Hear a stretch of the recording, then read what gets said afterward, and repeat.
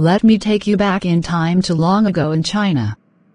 A time when families were so impoverished that young girls were forced into loveless marriages, seized by death, or sold at a young age. This is story honoring the women of the silk.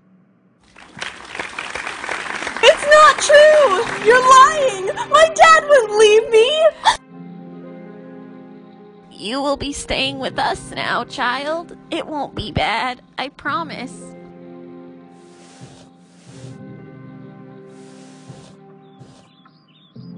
There's nothing to be afraid of, Pei. I promise. Never mind. I love you! Don't you love me? But I don't love you. Help! The devil soldiers are coming! Help! They ravaged everything, taking what they wanted and burning what they felt like, including people! The men can't keep making us work these insane hours. I've worked twice the hours with half the pay. I've worked till my hands were blistered and sore. But is rebellion truly the way? We must fill the night air with our thunderous cry!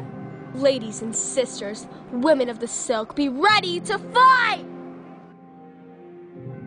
This is not a story to bring you joy, it's one to bring you the truth.